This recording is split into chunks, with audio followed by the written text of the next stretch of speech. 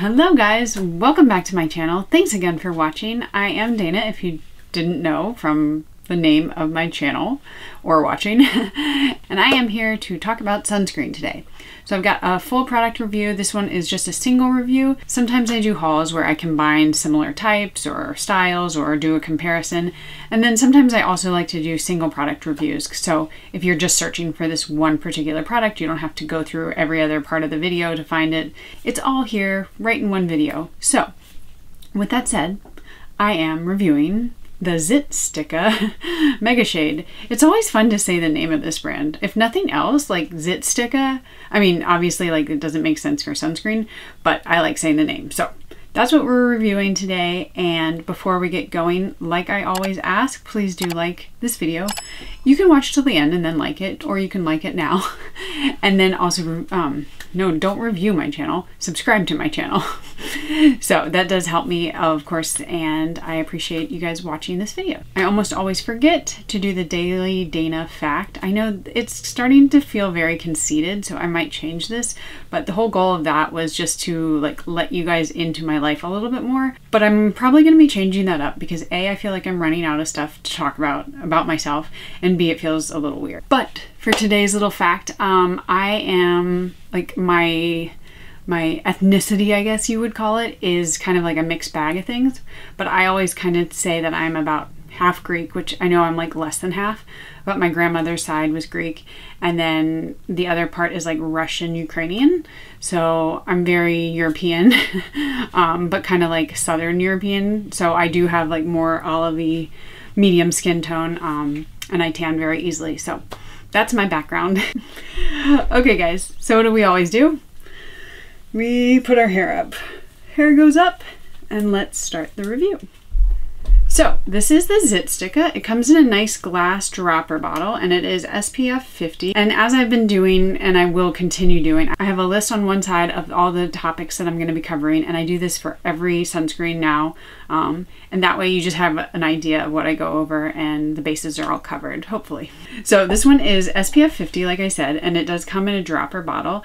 And as you can see, it's quite liquid. That is one thing I will get into in a second. But it retails for $40. You can also get it, I think, for $36-ish if you do the monthly kind of referral, or not monthly referral, monthly subscription service. So you can get it a little bit less, but of course that assumes that you like it and want to keep purchasing it. And it is 50 milliliters or 1.7 fluid ounces. So I'm just going to start putting it on. And as I like to do, I really start with small, thin layers, and then I can try to build up if I need more. And I honestly have I've gone away from the 2 or 3 finger length strokes because for me, I have a whole video on it. I will link it above. But for me, it's not I understand why people do it, but what happens for me is I get a whole bunch of it on my hand on the 2 finger lengths, and then even if I'm trying to do thin, small layers, it just doesn't happen. So, you know, you can do the measurement type where you put it into a 1/4 teaspoon, or you can just put it on in small, thin layers and trust that you're going to get enough on. Okay, let's take a little break just so I can read you the filters. So reading from my notes, the filters in this are 7.5% homosalate, 7.5% octinoxate, 5% octosalate, and 3% zinc oxide. If you know anything about SPF filters, the first 3 are all chemical or called organic filters, and the last one, zinc oxide, is a mineral filter or inorganic filter. So this is a combination product. Okay, next up, scent. This one, it's got a strong scent, and I'm just getting more on my hand so I can kind of dab it on like that. So this one has a strong scent, and I would say that the scent is a combination of tea tree oil and a little bit of thyme, and those are 2 essential oils that you can see in the ingredient list, and they do actually call out the tea tree oil. And tea tree oil is actually a proven antibacterial essential oil, or like oil, so it does help with acne.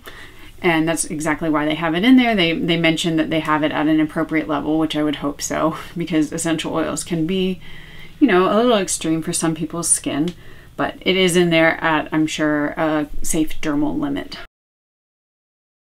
Okay, so now that we have a little bit of a base on our first layer, I'm going to take a break and I'm going to go through the ingredient kind of call outs in it. So before I start going through this, I think one of the main claims that they try to say is this one is, they say it's a sunscreen serum. And to that point, it's kind of that you are meant to replace your serums in the morning with this. So it's like a 2-for-1. You're definitely getting moisture and hydration in this product. So we have hyaluronic acid, which I think most people know out there. It's a really great product for helping with hydration. It binds water to it. And then they also have ceramide NG, which they call their little hydration station.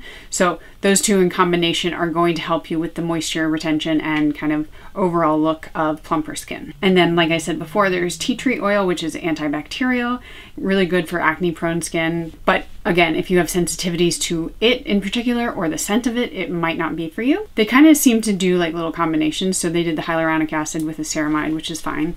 And then the next one they did, which is also a very common kind of combination, is ferulic acid and vitamin C. And they have the vitamin C in the form of kakadu oil, which is from plums. Really good one. It has apparently the highest amount of vitamin C for a natural fruit. Vitamin C helps prevent from free radical damage. It's a really great thing to put on in the morning. And in combination with a sunscreen, you're getting even less free radical damage and more protection from the sun. And then they also have niacinamide, which is vitamin B3, and that helps with soothing skin, reducing irritation and inflammation and redness. It's a good product. You're going to see it everywhere. And then colloidal oatmeal, which is also another soother and softener. So one thing that they do mention, because they kind of have a call out about the mineral filters and then the chemical filters, which is fine because that's what they have in there, but they have it wrong. And this is actually, it's pretty much wrong everywhere. They say that physical or mineral filters block UV radiation and light. Not necessarily true. They block about 5% of it and the rest of it the skin absorbs. And then they say the chemical filters absorb the UV radiation, which is correct. But they also block some. That's a very common myth about sunscreens, and I will try to dispel that whenever I see it, but it is important to know that mineral filters don't just block UV light, they absorb it just like the chemical ones. So yeah, that's wrong. Okay, so the finish. This is the first layer, and it is hot and humid where I live. So this is definitely a little dewier than I would maybe love. That was one layer. I do think it dries down. If I just sit in the air conditioning, oh yeah, I'm putting more on. And this one actually, you notice how this time I kind of wasn't thinking. I just went in like with my fingers, like a normal method. It does an okay job. Like you can still do that and you won't get as much of a white cast, but I always recommend not to. And I don't even take my own advice all the time. So it definitely has more of a dewy finish, but I do find that while it does look pretty intense at first, it does dry down if you just give it a little bit of time. But it's very interesting that they would make it like this. I think it's because of the fluid nature of the product, which is fine. I really love like easy to spread, not chalky, not heavy sunscreens. But it's curious that they do that because this one is targeted 100% to acne prone, oily skin. And then like your face looks like this. I think a lot of people that have oily skin, this is not the look that they want from their sunscreen. But it does dry down, and I know this is not like the best representation of it. If I were to sit for like another 15 minutes, in my little room, the air conditioning is kind of wonky, so if I were to sit out in the air conditioning, I would have like less of a oily finish. So the cast, it's actually not bad. I don't understand though why they put zinc oxide in it, because without it, I think you would have even less of a cast on people with darker skin. So for me, I don't really have a cast, but I feel like there's just like this weird like undertone of white or like gray. And that's probably just because on medium or darker skin, that's what you're gonna get when you have zinc oxide. So I think they put it in there just so they could be like, oh, mineral filter, like clean beauty. I think they probably could have done without it. I'm not sure why they did it. That's just, to me, it's like a confusing formulation part. But that said, like the best way that for me to know if there's kind of a cast is to look at my eyebrows or my hairline, and like right there, I can see just a little bit, and that's probably just because I didn't blend it there. But it blends so easily that a cast for me is not a big deal with this one. So how would I wear this one? Well, I think it's definitely gonna be more of like a cooler weather sunscreen for me, just because I have normal kind of oily skin these days, especially in the heat and humidity of the summer. Like, this is just not something I want to walk out of the house looking like. But I also love glowy skin, and it does tame down. So I could wear it on just a normal day, like going out shopping or the grocery store, that kind of thing. I would not wear it when I'm like doing active sports or working out or even like at the pool, just because I feel like this one is absolutely not water resistant or sweat resistant, and it just kind of like drips off my face. So it's kind of like for more chilled days or being inside the house. You do get a lot of benefits from the ingredients.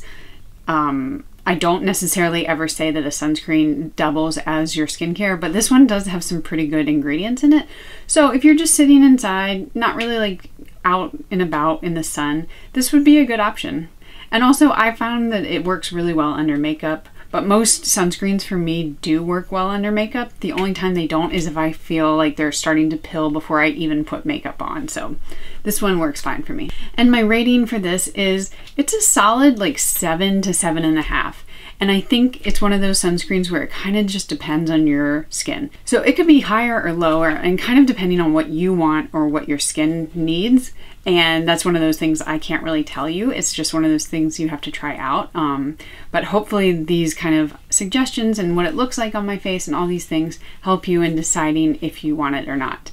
I do think it's a little pricey. Like $40 that's like super goop levels. So that's one thing to consider. I don't know if I would recommend it just out of the bag to like anyone who asked, but I think it's a solid sunscreen.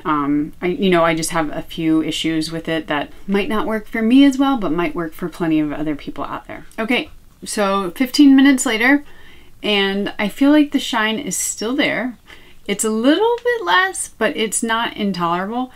It's definitely shiny. That's one of the things that confuses me about this. I don't understand why oily or acne prone skin would want this when I have, I would say, very normal, sometimes oily in the summertime skin, and I already look like this. Again, I don't hate it because I love the glowy look, but it is something to consider if you do want more of a matte finish. So that's kind of like one of the biggest confusing things about it. It also doesn't set down, so like when I touch my face, it's still wet. That's another reason that I say, like, for me, it's not something that I work out in. It's a very kind of sedentary sunscreen, but it's not a bad sunscreen. It's just particular. It's a particular sunscreen for particular purposes and people. So that's about it, guys. I hope this helped. I hope that you have learned something. Maybe you're going to buy it. Maybe you're not. I don't know. And I will see you guys in the next video. Bye.